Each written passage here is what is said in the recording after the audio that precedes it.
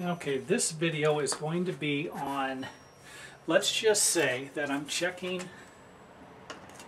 I put my level down and I have a dip in the tile. And this tile here is sticking up a little bit, but I put my level on there and I got a little rock in it. And again, this is perfectly flat. I'm just trying to give you an idea how you can fix some of this stuff. So let's just say this tile right here has a dip in it, and we need to add some thin set to it underneath to raise it up. You know, we've got our tile here, and this is the only tile that's low. The rest of these are raised up a little bit.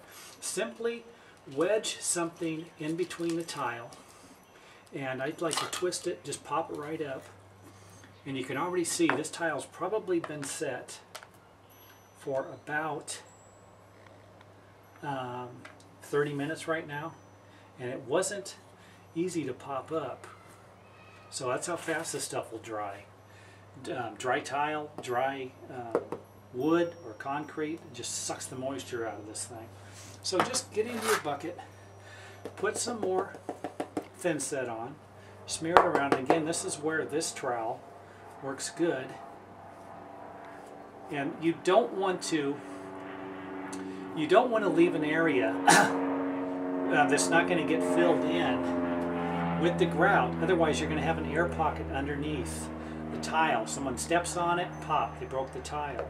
So be generous. Anything that you miss in the corners here can be filled with grout. Push the grout in, it'll go underneath it and provide a lip for the tile to rest on. So place the tile back in there, and then adjust it as necessary. Push on it, put the level back, check it, looks good.